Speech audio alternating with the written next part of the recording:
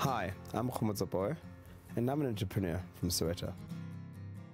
Soweto's come a long way, from a small township to a mini city of its own. Soweto's got some really nice suburbs, like Deep Kloof Extension, but the locals call it Deep Kloof Expensive. Orlando is known as the suburb that had the first brick houses built in Soweto. Orlando Stadium for its iconic games between Kaizer Chiefs and Pirates. And most importantly, Willaway Street, where Nelson Mandela and Desmond Tutu resided.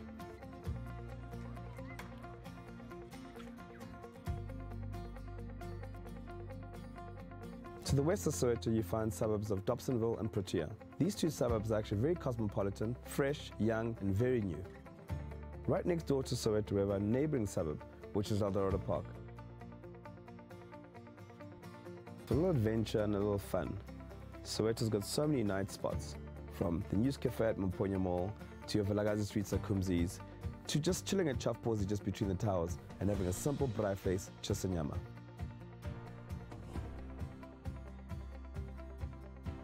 Something very close to my heart is actually seeing people move back into Soweto, growing businesses, remodeling homes. It merely says to us that Soweto is a growing city. There's way more to this place than what we think. Soweto needs to be discovered daily. I'm so proud to call Soweto my home, and this is my neighborhood.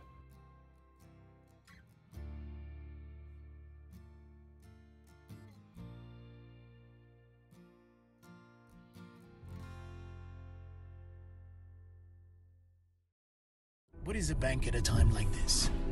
In a world filled with uncertainties, where lives are put on hold, business paused, and working together means staying apart. At ABSA, being a bank means staying connected. It means being a part of your future, providing relief at a time of need, and doing this through effective, secure online platforms. It means staying in touch when everyone else seems distant. Being a bank means knowing that we've come from far and are yet to go further. Sibuya kude futhi sisaya kude. And that possibly this could be a time for a new beginning, an opportunity to reflect and rebuild. We are alongside you, helping you to finance your dreams and grow your legacies. We are in this together. Regalfela, Sisonke. Once as Amal San. That is African messaging.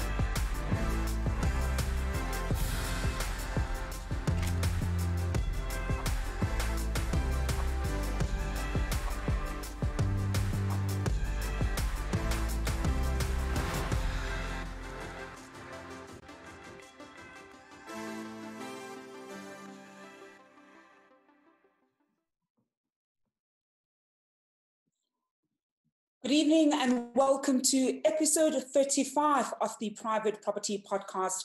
I'm your host, Zamantungwa Kumalo. It's a Friday. I don't know how much of a difference it makes for so many of us who are, of course, going to be at home, but I'm sure we're all looking forward to going down to level 3 restrictions on Monday. And of course, during the course of next week, we'll also look at how that actually impacts us. But for tonight's edition of the Private Property Podcast, I'm joined by Muziwakhe Zim, who is the Manager of Data Analytics at ABSA Home Loan. And we're going to have a very interactive question and answer session. If you're a first-time homeowner or home buyer, rather, this is the episode you do not want to miss. So do send through those questions and comments that you'd like us to deal with this evening. But before we get to that, thank you so much for joining us this evening, Muziwakhe. I think I want to actually get into some data that I think as ABSA you've essentially come up with.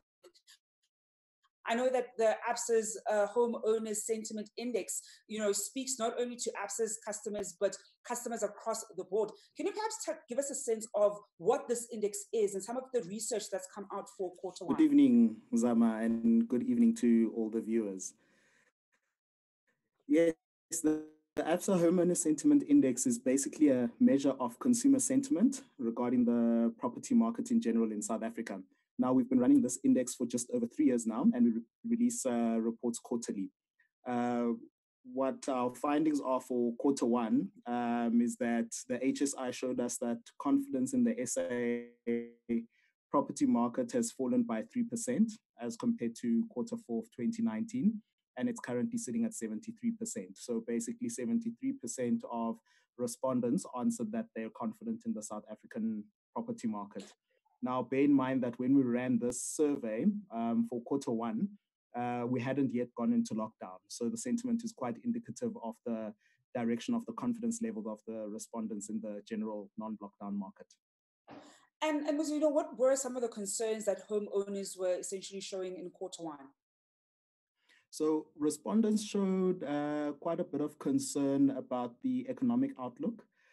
Despite the interest rate cuts, which we had a 25 basis point cut in January this year and another one in March. The other two interest rates having happened in quarter two. So we'll get the results of that in our next installment.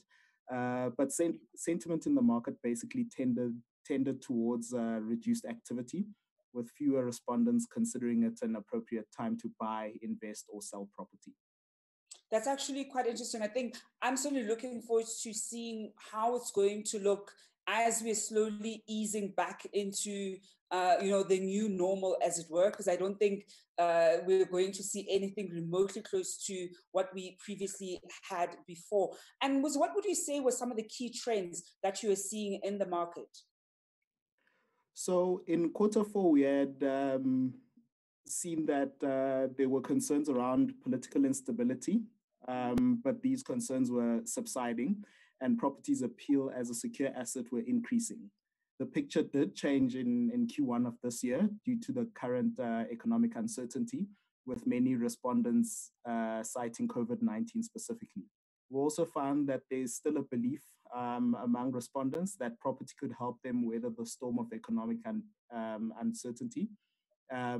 So a negative outlook was cited by more respondents as being the driver for them, either considering it's a good time to buy or a bad time to sell property. So essentially everyone was being forced back into their home.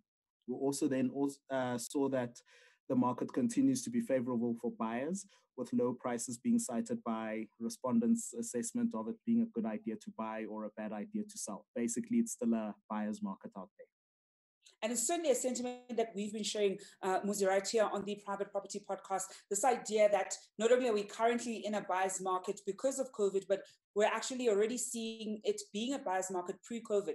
And, just in yesterday's episode, we're actually looking at whether or not you should be taking advantage of this global pandemic we find ourselves in, and looking at some of the opportunities and the threats that we're essentially finding because of this crisis. And, to speak to that crisis, how are these quarter one trends different to what you would have anticipated or what you will anticipate post-COVID? So let me discuss maybe some of the things that the pandemic has done or is doing and how these relate back to the property market. So some people and many people have actually already started feeling that it doesn't reduce household income, or at least put it in a more precarious state. So naturally, consumers are likely to be more cautious about consumption spending. People have been forced into their homes, as I mentioned earlier, and families have been trying to figure out how to squeeze in work, schooling, housework, relaxation in the same space, meaning that we'll potentially see a rise in the popularity of larger homes with work and study areas. And then thirdly, the limited human contact and mobility would have encouraged digital adoption, although we have seen some early indications that especially people who live by themselves are actually lacking that human contact. So some people are actually now starting to opt to phone into the contact centers. Now, the structure of the market after the recovery will likely be affected by these trends, and we could see things like a jump in digital adoption and an increase in consumer price sensitivity. We're also, however, likely to see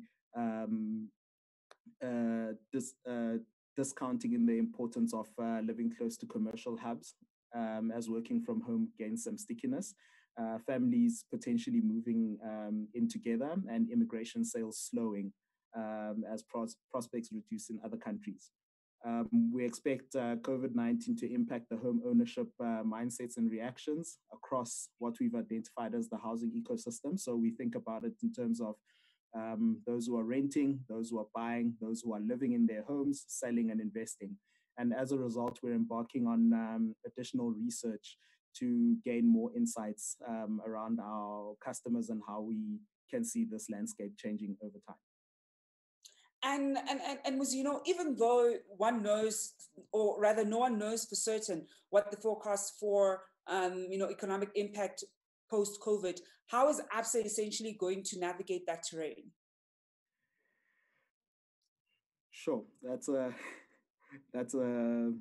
interesting one. So basically, we now expect the economy to shrink by 9.7%, down from our earlier expectations of a shrink of 6.4%, and we're likely to see this activity or 2019 pre-COVID activity come back in 2023 and beyond. So we'll definitely be monitoring sentiment in the coming months, together with how we see the market progressing out of its current state. In terms of how we'll weather the storm, we kind of all joined at the hip, and we need to navigate the storm together. The one thing that we are very careful about is making sure that we treat our customers fairly, because they will remember how you treated them in the most difficult of times. So we kind of have that 1 meter plan, the 10 meter plan, and the 50 meter plan. And that's such an important thing, Muzi, that you said, that oftentimes, certainly as customers, we do remember how different corporates reacted in times of crisis, whether they were the ones who stuck to the rules as they were, or they were able to adapt to the environment that we find ourselves in. Given that this data is now, in the public domain, how can people take advantage of essentially knowing this? So if we have homeowners or prospective homeowners who are looking at the homeowner sentiment index and getting a sense of what other people who are already homeowners, what kind of insight should this kind of data essentially give them? How should they be thinking about reading a report like this, or even listening to this podcast and getting a sense of how other homeowners are, how they perceive essentially the property market? Yeah, so I think it definitely helps to read up on general trends on what's happening around the world and what we're seeing happen around the world. I normally find that this is a good place to start. And then after that, where I see the HSI kind of bridging a gap, it's sort of bridging that gap between what we're seeing as trends, and what we try to do with this report is we try to quantify what the trend represents. And then it can sort of guide you into, these are the types of things you can start looking at, and then you can get down into the granular level of detail. So for example, if we're now looking at the whole idea about it being a buyer's market, we can kind of talk about it in general terms, and then you can pick up a copy of the homeowner sentiment index, and you can then see how the index is tracking for people wanting to buy property, or people not wanting to sell property, and you can actually trend it over time. And when those indicators then show you that it is potentially a buyer's market, you can then start using platforms such as Private Property to search for properties, really look at what prices are doing over time. But it's important to consider the trends and consider all the research around it, so that it can direct that research that you then do at a granular level. We're going to go for a quick break, Muzi, and when we come back, I want us to look at some of the questions and comments that have sent through. I think a lot of prospective home buyers, certainly have a lot of questions for banks, especially as we've, cited earlier. We've seen lower interest rates, and even homeowners currently have a particular sentiment around those lowered interest rates. And viewers at home often want to know whether or not they should be buying now, given that we're seeing, 50-year low interest rates, or whether they should rather, pause, observe where the market is going to go, observe how much higher we're going to see the interest rates rise, which is something, of course, that we're already anticipating. To our viewers at home, do send through those questions and comments, and we'll be dealing with them right after this. I'm, of course, speaking to Muziwakhe Zim, who's the Manager of Data Analytics at ABSA Home Loan. We'll be back just after this. What is a bank at a time like this? In a world filled with uncertainties, where lives are put on hold, business paused, and working together means staying apart. At ABSA, being a bank means staying connected. It means being a part of your future, providing relief at a time of need, and doing this through effective, secure online platforms. It means staying in touch when everyone else seems distant. Being a bank means knowing that we've come from far and are yet to go further. Sibuya kude futhi sisaya kude. And that possibly this could be a time for a new beginning, an opportunity to reflect and rebuild. We are alongside you, helping you to finance your dreams and grow your legacies. We are in this together. Regal Fela, Sisoke. Once as Amal San. That is African messaging.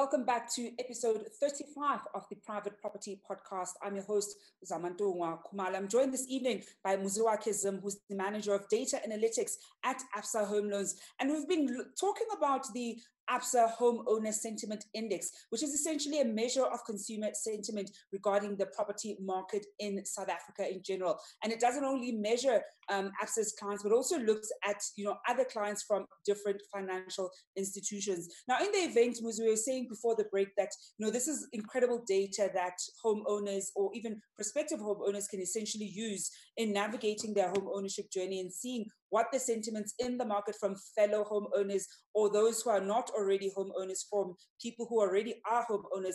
How can people essentially get this kind of data? You're saying that it comes out on a quarterly basis. How can they ensure that they're subscribed in order to receive the data? So you can email us on ABSA Home Loans at absa.co.za. It's one word, ABSA Home Loans at absa.co.za. And just let us know that you'd like us to add you to the mailing list, and then we'll send you the report on a quarterly basis. The results of the report are also published by various news outlets as soon as we release it as well. So, Muzi, I often ask a lot of, I've certainly asked some of your colleagues at ABSA, and this is one of those questions that we're certainly going to continue asking whenever we speak to a bank, because we're seeing such low interest rates. And of course, it's the issue of whether people should opt to, fix their interest rates. A lot of people have been asking us right here in the comment section around sentiments from a bank, whether or not they're currently looking at getting into fixed interest rates with their clients. We're seeing certainly people who are exploring whether changing home loans or restructuring their home loans because they want to take advantage of these historically low interest rates. So are we seeing a sentiment, not only from ABSA, but banks in general, of getting into a fixed interest rate, particularly for a home loan during this period? So in terms of fixing interest rates, it's actually a very interesting fix that we've got. It's actually a marketplace that gets created, and the marketplace has sufficient liquidity. So at this point in time, if you'd like to fix your interest rate, you can get in touch with us, and we'll definitely be able to give you a quote for what your interest rate will be should you be fixing your interest rate.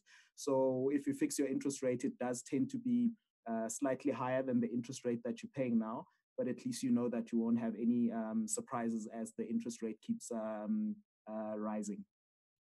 And I think, that's one of those sentiments that I've certainly heard within other homeowners or other investors, that some of them are looking for a lower rate than what they're currently having. So we're essentially shopping around to see which bank is even open to that kind of conversation, because we don't get a sense that all the financial institutions are perhaps open to that conversation. So one of the things, of course, is in the event where we have prospective home buyers who are looking to enter this property market right now, they've read the index, they get the sentiment from fellow or other homeowners.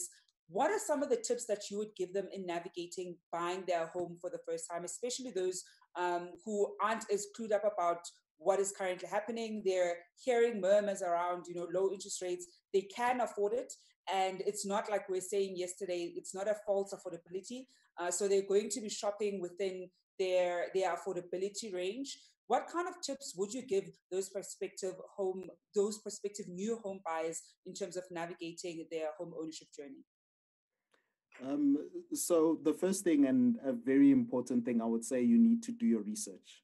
You don't want to find yourself in a situation where you went into buying a new home only to realize that you potentially paid more than what the market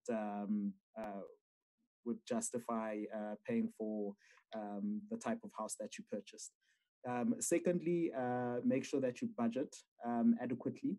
You need to defend your good name at the credit bureau. It's the only way that you can have a good relationship with financial service providers over the long term. And then thirdly, I would say, don't be shy to ask those who have walked the path. There are many professionals who can walk the journey with you. So at the bank, we've got home loans consultants that are more than ready to assist you on your journey. But there's other role players in the industry. I know that private property puts out various articles out there. There's estate agents that can help you walk the journey, and then never underestimate the amount of help that you can get from family and friends who have walked the path. And I think then to speak to those who are already, homeowners and are probably already feeling the economic effects of this COVID-19 crisis and are very likely struggling to service their home loans, what kind of payment relief does ABSA have on offer for them? So we've designed payment relief program for our clients who have had either a reduction in their income or a loss in income. It's basically 3 months where you will not have to make your bond payment. Now, this is available to our clients who are currently in good standing because, we'd like to retain those clients. So how it basically works is you can either phone our contact center on 0861 222272, or you can email bondrs, so bond Romeo Sierra at absa.coza, and then we'll guide you through the process. So the 3 payments that you don't make, we will, however, continue to levy interest over those 3 months and our service fee. And if you've got insurance, we'll also add those to your total outstanding balance, although you don't have to service them over the 3-month period. And then what we do is we then recalculate the term of your loan so that after the 3-month period has elapsed, your payment does not exceed what you were paying before. And then essentially we take those 3 payments that we've given you, the 3 grace payments, and we add them on to the end of your loan term. And in the event then, Muzi, that people at the end of the 3 months are still finding themselves in a financially difficult position, as you said, I think even of COVID, and if anything, it's quite fantastic that a lot of financial institutions were proactive in coming up with solutions fairly early on in the crisis as we had lockdown. However, we know that the full effect of the crisis is probably not going to be felt now. Perhaps we might be feeling it in September, October. How do they mitigate not being able to make those payments in the event where post that 3 months, they still don't have means to do so? I think if you reach out to the bank, we kind of eventually standing in the same corner. I know that when there's difficulties with payment, it doesn't always feel like you're in the same corner as the bank. But at the end of the day, when a bank has to go through a repossession and a forced sale process, actually it hurts the bank as well. It's actually not something that we enjoy doing. So reach out to the bank. Let's see if we can sort of make a plan. There's various other options that are available. And one of the options might, or the most suitable option might actually be in that we help you to actually sell the property so that it's not a forced sale. Because if it's a forced sale, you end up getting a lot less for the property. So we've also got that option where we can actually help you sell the property and get a fair price for it, settle your bond, and perhaps even get some cash out. And I think was one of the questions that recently have been coming out is whether or not banks in general, I suppose here ABSA specifically, are actually looking for new clients. So looking for new home loan clients during this particular crisis, or is that a department that certainly for the time being is almost unable to be back after the crisis? So are you signing up new home loans? So when people go to privateproperty.co.za and they see great property and they go and view from next week onwards, we know that estate agents are going to be able to view, and they really fall in love with the property, they sign that OTP. Well, is ABSA currently open to extending those credit facilities to clients? Yes, so we're definitely still open for business, and we're still processing applications. We're not necessarily aggressively pursuing growth as we were before the pandemic, However, we'll always be open for business for good clients. So if you're a great client and you've got a great property, we're always ready to make a deal with you. And the last one, Muzi, is around funding of to entrepreneurs. So essentially, the ways in which entrepreneurs can prove to the banks that they are actually they can afford to service a home loan facility. What are some of the tips that you would give for entrepreneurs or even freelancers who do have a relatively stable income but aren't salaried like a lot of people are who typically go for a home loan? How do they best navigate that home ownership journey? I think let me maybe take a step and a half back to sort of explain. I know as banks, we normally get quite a lot of flack about how difficult the process is if you're not a salaried individual. As a bank, we're a deposit-taking institution, so we're taking other people's deposits, and people are trusting us with their money. And then what we then do is we take the money and we lend it to someone else who wants to buy a home. So Zama, if you've trusted us with your money, we have to be worthy of that trust and be very responsible who we lend the money to. So if someone is not salaried, it's a bit more difficult for us to ascertain that person will have a constant stream of income to afford the payments that are required on the loans. It's important for us to establish this because it's good for us and it's good for the individual. We also don't want individuals to over-indebt themselves. So that's why we'll then end up asking for example, for 6-month bank statements to try and get a bit of a longer track record in terms of your earnings. So that's the first thing. I think just getting your financials and maybe your bank transactions ready to be able to produce that 6 months of evidence to say, hey, I've been having consistent income into my bank account for a period of 6 months.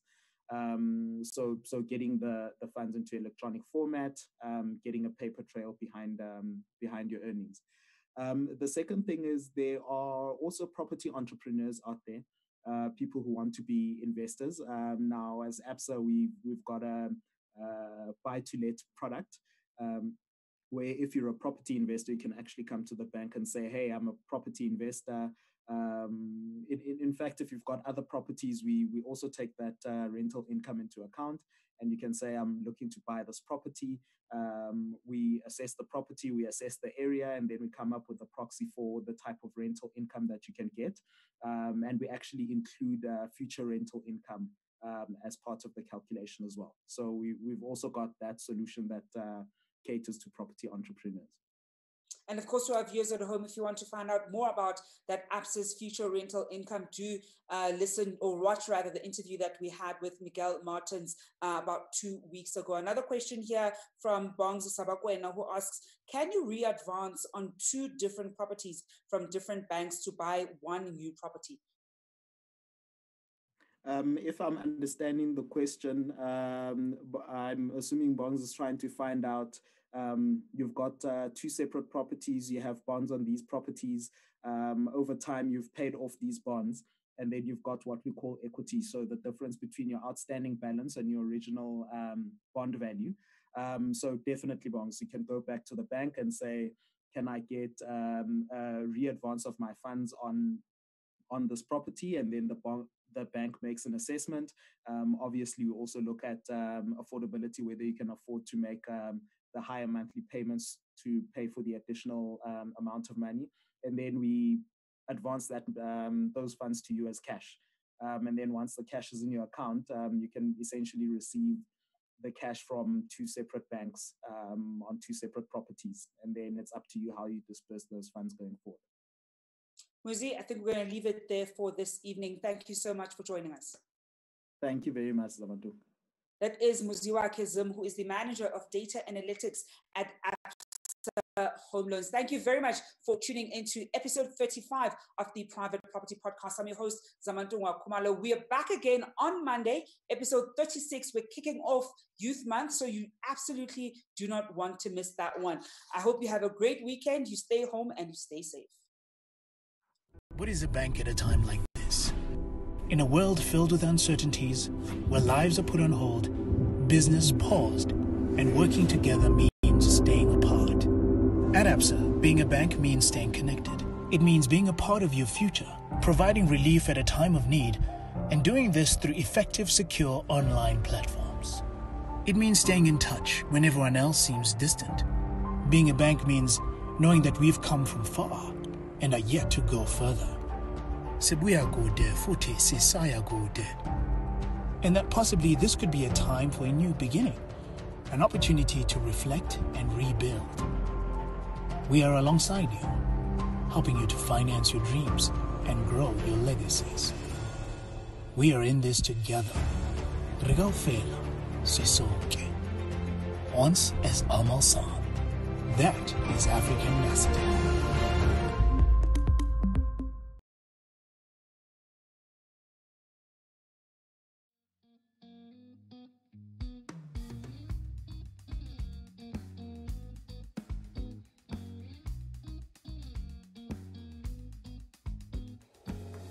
Hi, I'm Jared Siegel. I'm a local restaurateur and the owner of Jared's Espresso Bar and Eatery in Sea Point. I'm a Cape Town local, Camps Bay born and bred, and I've been living in Sydney, Australia for the last few years. Living abroad, I've always been drawn to the mother city, and I've recently decided to come back home. Taking lifestyle factors into consideration, Bantry Bay has been the perfect fit for me. Living on the Atlantic seaboard really resonates with what I'm all about. From the active lifestyle, the amazing food culture, its family-friendly environment, and amazing natural beauty, the quality of life we have on offer is really unique. The Atlantic seaboard has some of the most beautiful suburbs in the country. With areas like Camps Bay and its world-renowned beach culture, and the recent refurbishment of Sea Point Promenade, it's no wonder our neighborhood has such a global appeal. After a long day of hard work, there's nothing better than taking a walk along Clifton Beach, sharing a moment and watching the sunset. Trying to offer something authentic to the community, I'm not about reinventing the wheel, just doing the classics really well. And this is my neighborhood.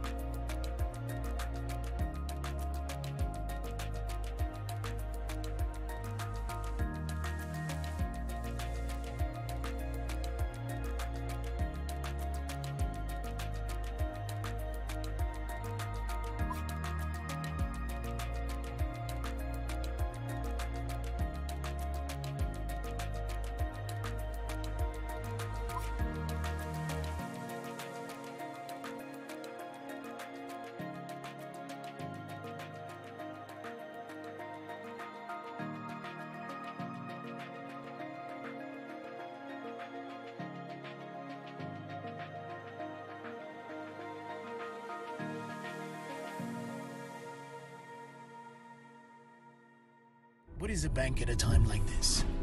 In a world filled with uncertainties, where lives are put on hold, business paused, and working together means staying apart.